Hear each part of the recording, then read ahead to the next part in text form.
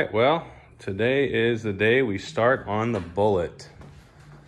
So it's been under the cover for a while now, and been up on jack stands since the end of fall. And I am going to start on the suspension breakdown and removing all of the rear axle, because we got a new rear axle to go in. So there was what it looks like now, stock. Also got in some replacement front rocker ends. So you guys know, you might have known, I ordered the other Cobra ones and they didn't fit.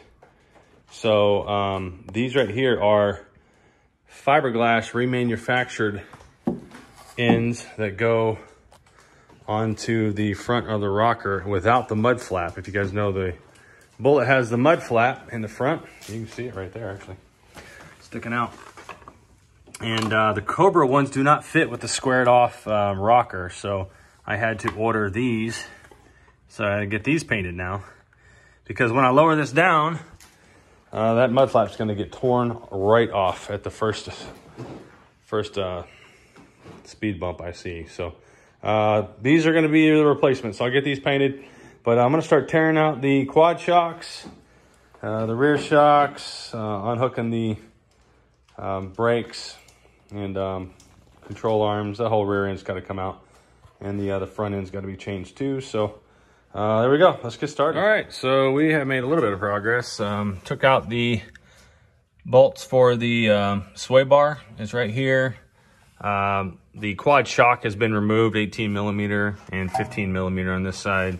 12 millimeter for the bracket for the brakes. Now, one thing I wanted to mention was these brakes are going to get changed over to the new axle, obviously, but I'm going to clean these up, make sure that they're all nice and cleaned up, and maybe refinish them if they need to be. You can see kind of some metal shining through there. So I may have to get the paint code for the red calipers and touch them up a little bit.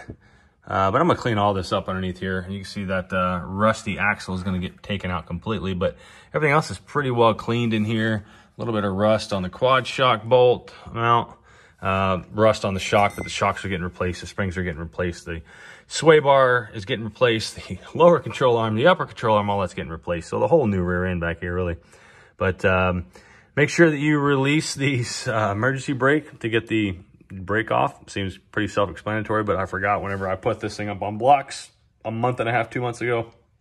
I didn't disconnect the or release the emergency brake. So that's what it looks like. Making a little bit of progress. Going to switch to the other side now and start seeing about getting this axle disconnected from the control arms and lowered. So here we go. All right, so here's the first question. Leave a comment down below. Let me guys know what you think.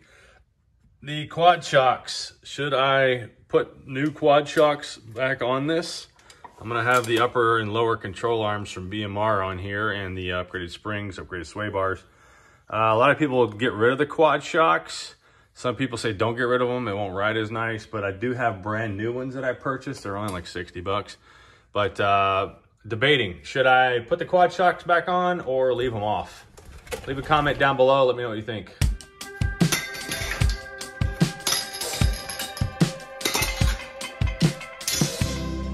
All right, so now I have gotten to the point where I need to remove the drive shaft. In all honesty, I should have done this before I disconnected the control arms. But the upper control arms are disconnected. The lower control arms are disconnected as well. They're not disconnected from the chassis, but they're disconnected from the axle. So now I sprayed this with some PB Blaster, a Criollo, and this is going to help me remove these bolts. I need to get a 12-point socket so I can remove those.